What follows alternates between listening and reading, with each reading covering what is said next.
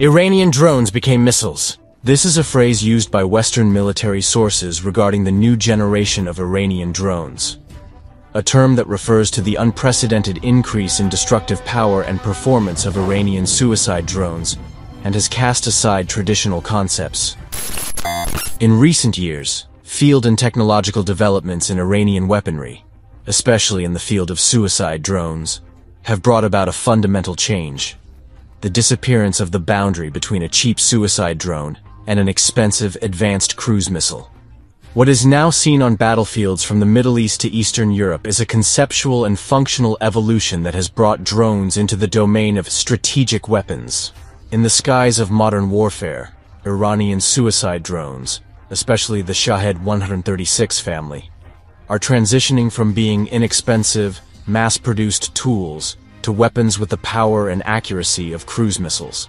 Recent developments in warhead design, engine, flight structure, and operational methods of these drones have presented a new image of what is called a suicide drone, a transformation that others, such as China, the US, Ukraine, and Arab African countries, have been forced to imitate.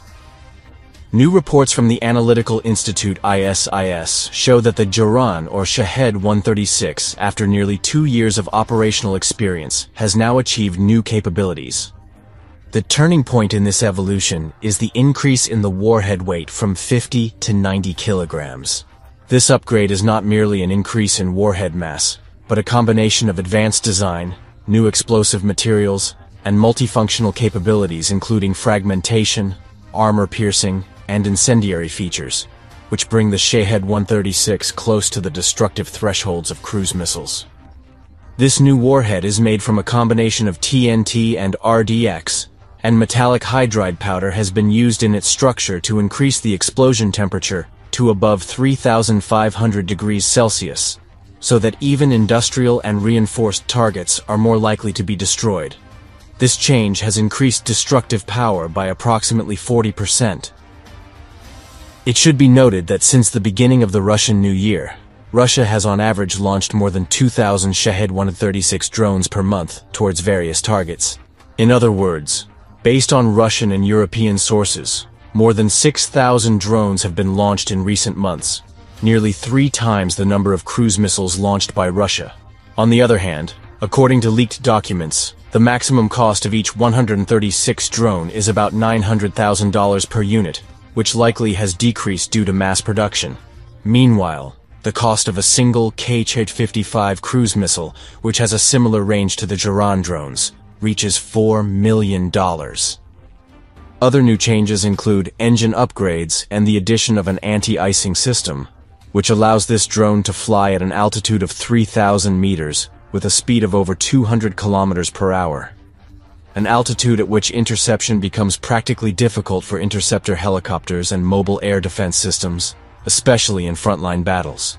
It is worth mentioning that the effective engagement altitude for conventional anti-aircraft guns with calibers of 20, 23, and 30 millimeters is about 2,500 meters. Therefore, the increased flight altitude gives the drones relative immunity. Another notable point is the drone's steep altitude maneuvering capability. If needed, the geranium can suddenly drop from an altitude of several kilometers to 50 meters to evade enemy radars or, in the final attack phase, dive accurately onto the target. In other words, this upgrade pertains to the drone's flight structure and planner. According to available data, new models of the Shahed 136 can dive toward the target from an altitude of 2 kilometers at speeds exceeding 400 kilometers per hour. This type of steep-angle, high-speed dive allows them to bypass enemy point defense systems, a feature more commonly seen in cruise missiles and even some guided bombs. In fact, a drone that once flew at about 150 kilometers per hour at low altitude and was easily hunted down, has now, with its new flight dynamics, become an unpredictable and deadly flying target, access to which is a serious challenge even for advanced systems. A challenge that, if mishandled, may result in the loss of interceptor jets like Ukraine's F-16s. Russia and Iran have also redesigned the technical aspects and deployment methods of Shahed drones, though the details have not yet been disclosed.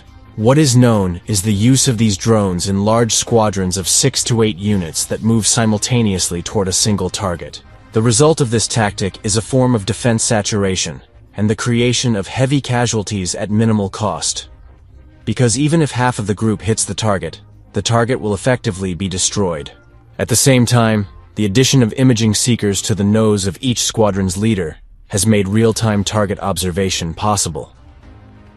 When we examine indicators such as long range, destructive power, speed, flight ceiling, and dive method, the new suicide drones resemble light cruise missiles more than ever. In 21st century battles, victory no longer depends solely on the most expensive equipment, but is the result of a smart combination of technology, conceptual design, and operational tactics. Despite fundamental differences between suicide drones and cruise missiles, especially in terms of propulsion and guidance methods, these drones have gradually taken over some of the cruise missiles' missions and have become an inexpensive, flexible, and effective battlefield option.